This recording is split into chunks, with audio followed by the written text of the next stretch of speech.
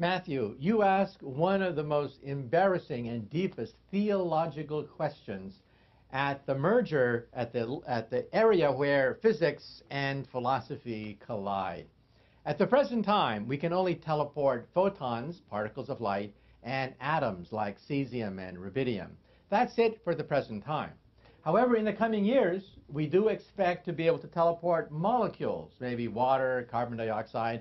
After that, who knows? Maybe even DNA, maybe organic molecules. Now, to teleport a human raises all the ethical questions that you mentioned, because the original, first of all, has to be destroyed in the process of quantum teleportation.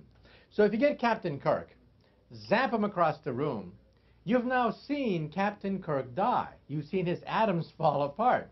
But here's this other Captain Kirk on the other side of the room who has the same bad jokes, who has the same character, all the personality quirks as the original Captain Kirk. So the imposter says, no, I'm real. I have the memories, the personality, the quirks.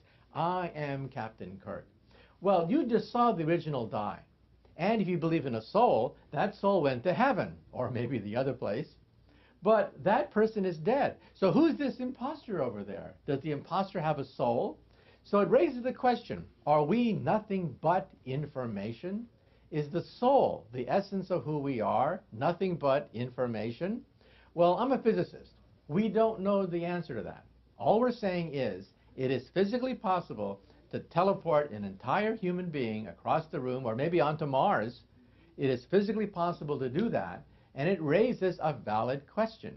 What happened to the soul if your original copy died and somebody out there has all your memories?